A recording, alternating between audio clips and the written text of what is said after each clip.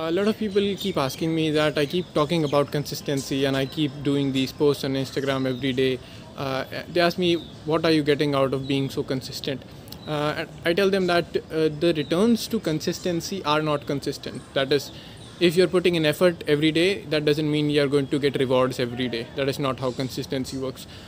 You have to put in you have to put in efforts every day, but the returns will not be consistent. They will come once in a while, but the returns that will come, and whenever they will come, they will be great. They can be even life-changing for you. That's the reward of consistency, and you have to be patient enough for those rewards to come whenever they come.